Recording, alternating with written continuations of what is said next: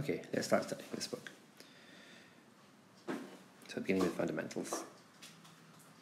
Okay, this course is Introduction to Linear Algebra and Differential Equations. There are a number of really fundamental ideas you need to understand at the start of the course that we will use throughout the rest of this course.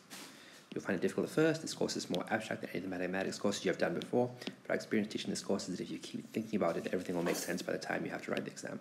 The problems you regard as difficult at the start of the course will strike you as obvious by the end.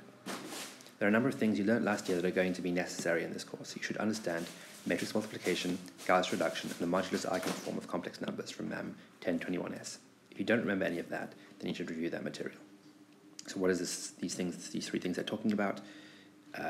Matrix multiplication, Gauss reduction, that's also called row reduction, and the modulus argument form of complex numbers. So matrix multiplication, I think that's clear what that is, right? The Gauss reduction, row reduction, that's how you then solve a matrix equation. And then the modulus argument form of complex numbers, that's, when you write a complex number is something like a plus bi, where a and b are real numbers, so it's got a real part and an imaginary part, but you can also write it in the form of the modulus r, then e to the I theta, the argument is theta.